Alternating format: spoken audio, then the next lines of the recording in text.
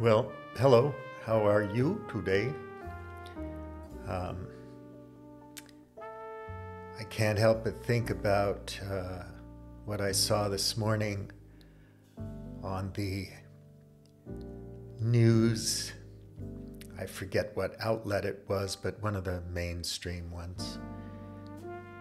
And they were showing the cluster bombs blowing up somewhere in Kyiv, maybe, because there's no way to verify where that video was taken, when it was taken, and so on and so forth. But anyway, cluster bombs or any bombs, cruise missiles hitting Kyiv, it's not a good thing. But here's how they framed it.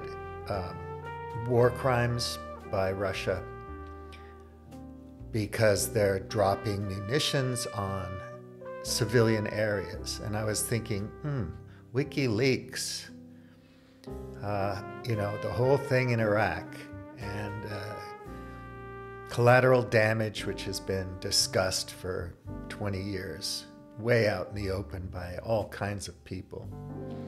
Many books have been written.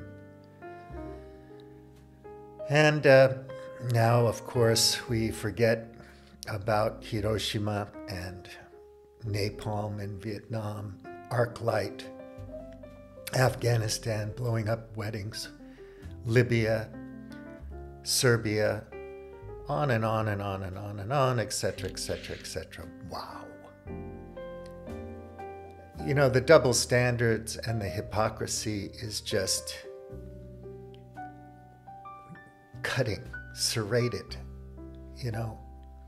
It's bifurcating of the mind and soul because it's so blatant. And of course, human beings, you and I, are just emotional creatures mainly, rarely slowing down to think things through in a slow way, considered, careful, taking care to be logical and rational and skeptical of our own thoughts and ideas. That rarely happens. We just get lit up. It's like somebody kicked us in the shin or the funny bone. We just react. And then when we slow down and think about things, it becomes a lot more difficult to handle and deal with. Now that the whole West is flooding Ukraine with weapons, we can't imagine any end in sight. People call themselves Christians. I wonder what kind of Christians they are. Whether you're Russian Orthodox, Ukraine Orthodox split away from Russian Orthodox, or Eastern Orthodox, Greek Orthodox, Catholic, Protestant of any flavor. And go and do this to people for money, basically. Because the players, they don't really care that much about anything but winning the game. And of course, profits. And everybody, even the lowliest little freshman congressperson in the United States of New Miracles, is a kleptocrat when they take money from special interests and lobbyists.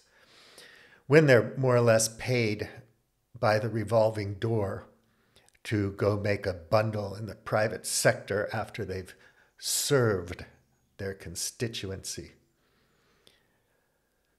What kind of moral, ethical, loving people are we when we don't collectively push back against this nonsense? I understand how powerful propaganda is and how easy it is for us to be programmed by stories. Basically, that's the code in our brains that get us to believe and act on things, the stories, And of course, that triggers a lot of emotion. So I think, in the States, there are these vain Christians who are all about themselves. They're just Christian because it feels really good. And on many levels, it feels good to be better than non-Christians or other kinds of Christians. It feels really, really great that Jesus loves you so very, very much, and God loves you in particular so very, very much.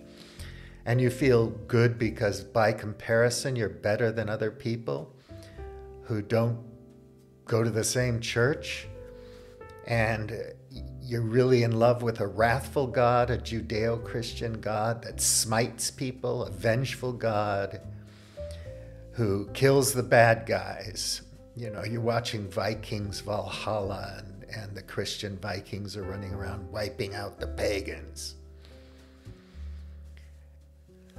And then when you get to heaven, you're really excited because, you know, when you're in heaven, everybody in heaven loves you so very, very much. You get so much attention, so much love, you know, so much validation. Of course, you miss the status. You miss being the boss. You miss being better than everybody else in some way or another, which is why most of us can't count on people, because these days when you can buy anything and get anything you want on the interwebs and the YouTubes and whatnot, it's we don't need each other that much. It's not like we're surviving together in the woods somewhere, hunting and gathering. We actually need each other, and our children are brought up by the tribe, not just mommy and daddy in their McMansion somewhere out in the suburbs. So I think we forget what these myths and religions are telling us, you know, the value of them, the context from which they come, how just tweaking a belief just a tiny little bit can turn it into something kind of ugly. I don't need to go into all of that stuff, the sins of all, you know, religious institutions over the centuries. But if we're going to broaden our circle of care and love to include things beyond our little selves, you know, I'm better than you. In my mind, there is no doubt that I am a better man than you on so many levels, and it makes me feel so good. And although I love you and like you so much, when I talk to other people about you, I point out your weaknesses. And I emphasize my strengths because I'm fragile. I have a fragile ego. I'm just a delicate human being who needs a lot of attention and respect and love, and you gotta fear me and whatnot, so forth, because, you know, I'm not really that happy with myself. I don't have a good relationship with myself, and I don't know why that is. I haven't gone to therapy for years. All those CDs that I bought 20 years ago are still in the closet somewhere that I didn't listen to, all the self-helpers and the motivationalists and whatnots. And then we sit around here and we just lap up the hypocrisy like it's our daily bread. You know, take this, drink it, eat it. This is what it is, God's love, our expression of it. Of course, you know, we can point fingers at a lot of people and say they're war criminals, or they're imperfect, or they're sinners, or they're bad guys. You know, our system's better than your system. Demonstrably, it's been proven. We can make all those comparisons, point our fingers in every direction, and we get nowhere. Because at the end of the day, you know, you get another ICPP report coming out saying that we're really screwing up our habitat, our ecosystem. And you listen to Sam Harris publishing a podcast by another guy talking about CRISPR-Cas9 and engineering viruses, and, you know, there is a really good science behind it. It can be useful, but are we wise enough to use it well? And how dangerous is it if it gets out? But collectively, I think Sometimes we have to take our eye off of all the things that make us comfortable and pick up our cross. Who among all these good Christians actually picks up their cross and bears the burden and sacrifices something for somebody else? I mean, do we do that?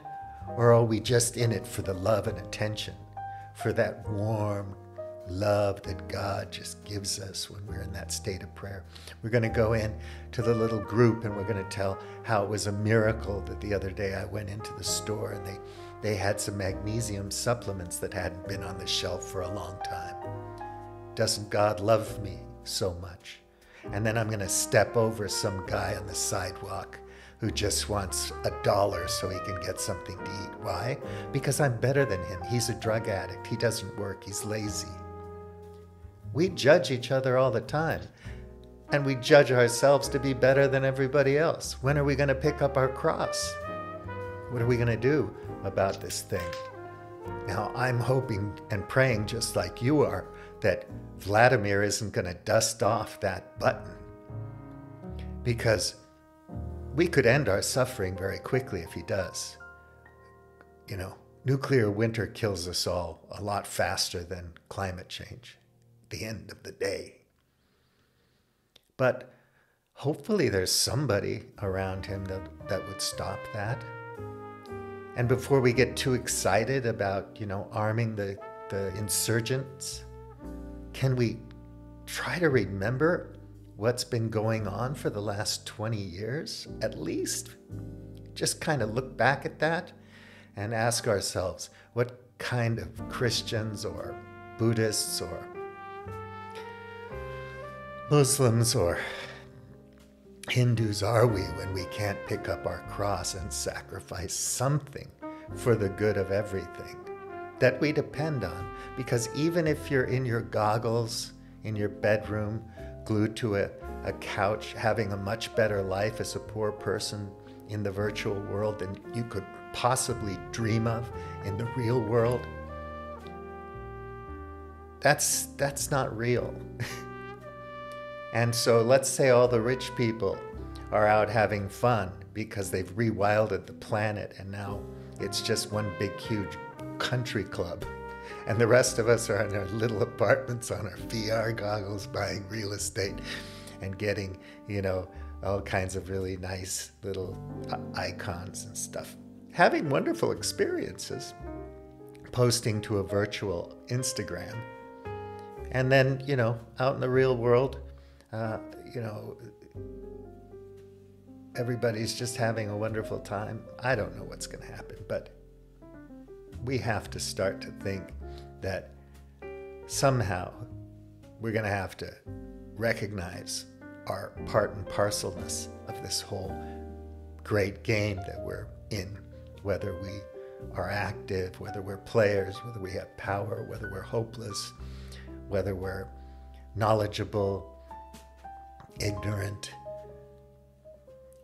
And I just ask all of my friends who are so excited about their spirituality and being loved by God, if they're going to look at the real world and recognize that there's still a lot of suffering going on out there, despite all of our wonderful progress. And that Russian people are people, Ukrainian people are people just like us, so are Chinese people. And it sounds all silly, but I think it's time we really started doing some projects together, picking up our cross and doing some stuff. Who am I? I'm nobody. What the hell am I doing? I just do what I can around here. I'm not preaching. I'm sad. And I'm hoping that we can learn to sacrifice something for each other again. All right, people. Take good care. Have a wonderful day. Smell the roses. Bouillon tea. Out.